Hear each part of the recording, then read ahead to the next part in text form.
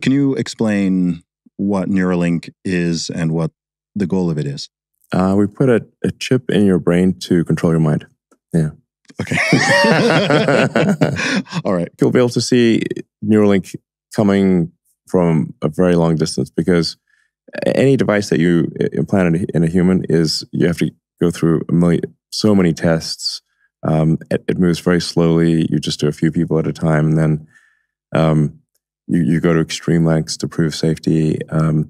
You have to go through the FDA approvals. Like, we're not trying to sidestep any regulatory approvals. We're doing everything by the book, and going far beyond what the requirements are of the FDA from a safety standpoint. Mm-hmm. And the initial devices will really just be pretty basic. It'll be about restoring functionality to people who've lost their connection between their brain and their body.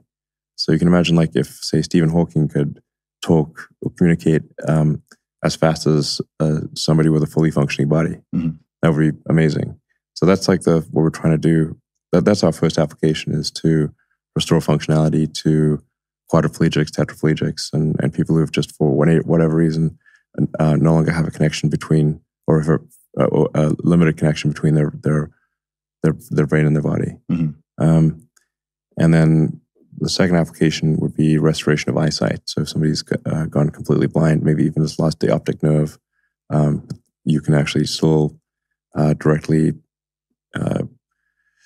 stimulate the neurons in the visual part of the cortex.